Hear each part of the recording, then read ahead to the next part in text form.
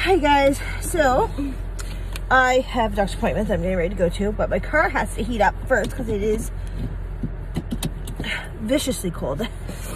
And so I thought I would get on here and talk about what it was like traveling, to Mexico during the pandemic. So when we booked it, things were opening up. But you did have to have your vaccinations. Sorry, that's a lie. To go to Mexico, you don't have to have your vaccinations. But I mean, we were worried that they're going to switch up the rules as far as Alexis goes, because she had just got her first vax, but they didn't. So anyway, as it was getting closer and closer to when we were getting ready to leave for Mexico, numbers started shooting up again, like record numbers that we've never had here in Nova Scotia before. And we were like, oh, this is not looking good. Like, like they're getting ready to shut everything down again. So we were getting quite concerned about whether or not we're going to go. Now, I always said we're going to get there and we're going to get back just in time before they shut everything down again, which is what happened. So we got out fine. Going through the airport to get to Mexico was exactly the same as it always was. Never had an issue, just straightforward. Now, once we got to Mexico, everything was pretty much like it is here, like you have to wear your mask inside, all that stuff. So that was all normal. We got to the resort, again, everything's super normal. Now you do have to we had to get a PCR test done 72 hours before we were to return back to Canada. So we went to do that. Now when we got there 72 hours before, they told us we were too early, that we had to come back the next day because they go by days, not hours. Didn't really make any sense to us. We were like, okay, that's fine. And the PCR test was $90 US. So in which you could pay credit card, cash. It said debit, but my friend tried to use debit, it didn't work. But yeah, so we did that. Now, doing it at the time that they told us, and they said you will get your results between 10 and 12 o'clock the night before we were to leave. So we were coming home on the 1st, so New Year's Eve we would get the email between 10 and 12 that night, which we were super nervous about, because I mean, if something were to go wrong or your test didn't come back, it's really like you don't have much time to get things sorted out, because we had to leave in the morning to get on, check out, get on our bus, head back to the airport.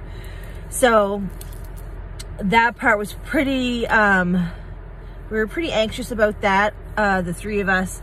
So we didn't get our test between 10 and 12. I'm not sure exactly when the test did come in, because it comes in through email, but I was up throughout the night to check on it, and when I was up at 3:30 in the morning, we had our email in and we were all negative, so we were good to go, as was our friend that came with us. He was also negative, so that was wonderful.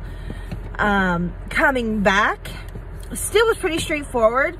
The biggest part was that, and now you do have to have the ArriveCan app downloaded.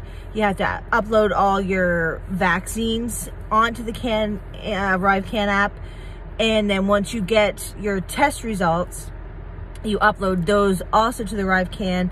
And is there another site?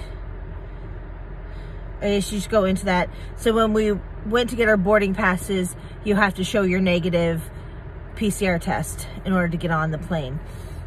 No issue there. Show it, go through.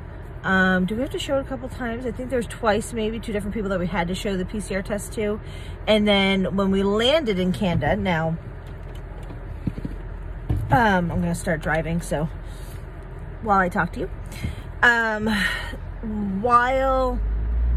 what we thought was when we got to Canada as well, that we would have to have another COVID test done, the 3 of us. So that part was confusing, because when we arrived, it was like, do you have, did you fill out these forms, and then nothing was really making sense, because it was like, well, it says you don't register until you get this kit, and blah, blah, blah. It was kind of confusing. So once we got to customs in Canada, they told us there that it's basically, you're gonna get a sticker on the back of your passport, and depending on the color of that sticker is whether or not you get another COVID test.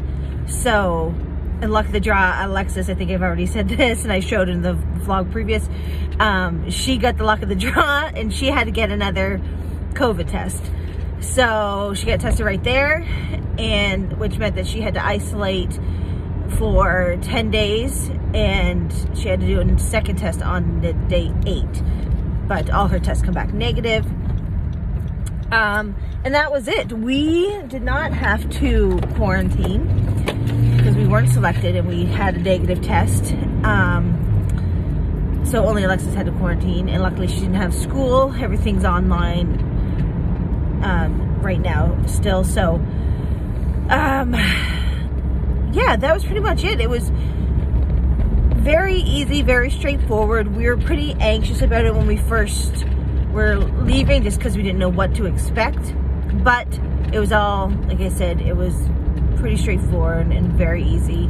The only thing was, like I said, waiting for our PCR test to come back. And we've heard stories where people have gotten negative tests, where it seems like the resort or the people doing it are kind of setting up stuff to bring in more. I don't know. I don't know if any of that is true, because the people that we were, and it was all on the resort, were very professional. I can't see how people are trying to give out fake positive tests, if that makes any sense. But we didn't like that it was right to the last second before we knew what our results were. That made the last night there pretty kind of tense, or, you know, like we were anxious, couldn't really let loose that last night. But overall, definitely worth it.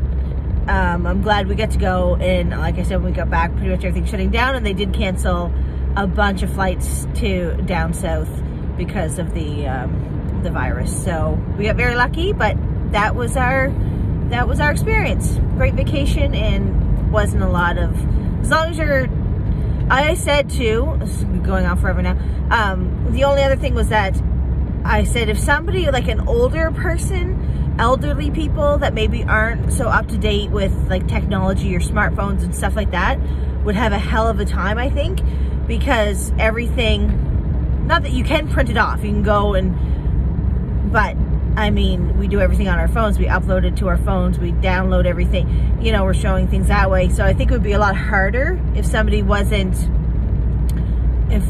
didn't have the technology or know how to deal with the technology that we do with smartphones and uploading and downloading, all that stuff. So they would probably need some help with getting everything printed off, and that would probably be a whole nother issue, because how you do that down. Anyway, if you have smartphones, you're good. Well, we were fine. So that was my experience traveling during the pandemic, and how I felt about it. So, thanks. Talk to you guys later. Bye.